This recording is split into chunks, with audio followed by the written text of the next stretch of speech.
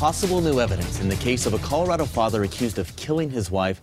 Their daughter remains missing 16 years since we started covering the disappearance of both Jenny Blagg and little Abby.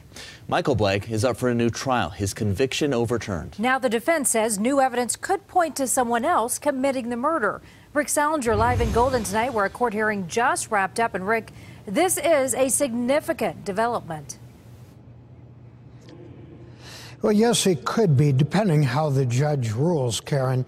In this case, the attorneys for Michael Blagg asked the judge to admit evidence that a Canadian sex offender by the name of Mr. B had a note with him that contained the names of victims, including that of Blagg's wife and daughter.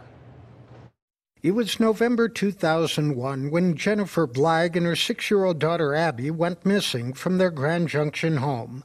Jennifer's body was later discovered in a landfill in a tent. Abby has never been found. Michael Blagg was convicted in a 2004 trial and sentenced to life. But that conviction was overturned when it was discovered a juror was not truthful on a questionnaire. Now a new trial is to take place here in Jefferson County due to publicity in Grand Junction. The defense is now suggesting an alternate suspect.